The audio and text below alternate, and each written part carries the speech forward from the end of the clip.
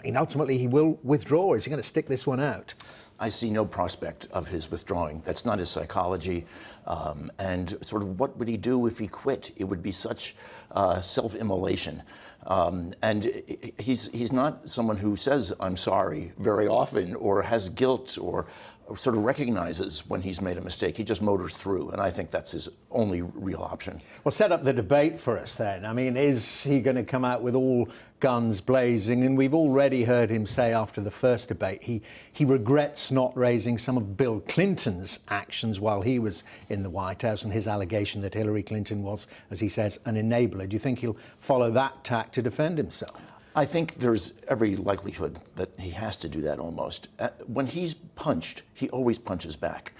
That's just the way he does things. I mean, he spent time last week tweeting at 5 in the morning about the former Miss Universe candidate that he had called fat and Miss Piggy.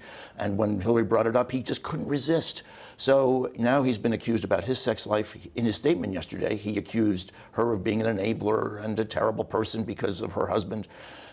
So what else can he do? I mean, he's going to say, I'm sorry, I'm sorry, I'm sorry, over and over again. He likes to punch, and I think that's what he has to do to please his crowd, too. Well, let's broaden it out bit by bit. The Republican Party, I mean, even when he got the nomination, huge sections of the Republicans, the grand old party, were shocked, to say the least. I mean, we're hearing them now, senior figures, I suppose the very bulwarks, the pillars of the Republican Party, refusing to support him.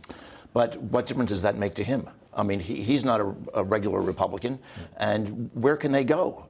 They have no mechanism for removing him from the ticket, even if they wanted to. He essentially has to quit himself, and even if he quit, getting a new candidate in the mix, with states are already starting to vote, you'd have to get a new candidate on by state.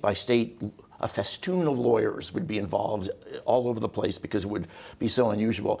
So all they're doing now is essentially saying, whoops, we really made a mistake here. Please don't take us down with you. And that's why we're having, I think, so many people who really don't like him and have loathed him to some degree for a long time, but figured it was too dangerous for them as Republicans to alienate his base, saying, oops, I just can't go any further, and I've got to figure out some way to distance myself and hope that I'm not brought down in this tidal wave. And on the morality basis, I mean, look at the so-called Bible Belt supporters of the Republicans. How's this playing with them? Well, it's interesting. The Mountain West, the Mormon communities, they've been the fastest in a way, and they've been the most determined to be offended by him. A lot of Bible Belt people do find him offensive, but they will say, I find Hillary Clinton's possible presidency more offensive, and I'll just hold my nose.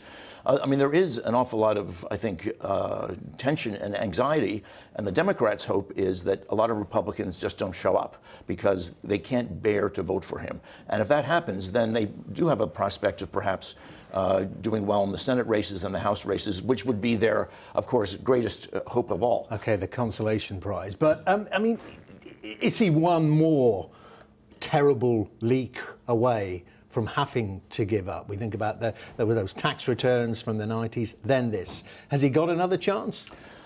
Well, we have a debate tonight. He might do better. Expectations are certainly low, and Hillary could stumble. I mean, we still have a month to go, and we hardly even remember the tax returns, which was just a week ago. So I can't say that he's got it for sure, but it does not look good for him. Okay, Jeff, thanks very much indeed.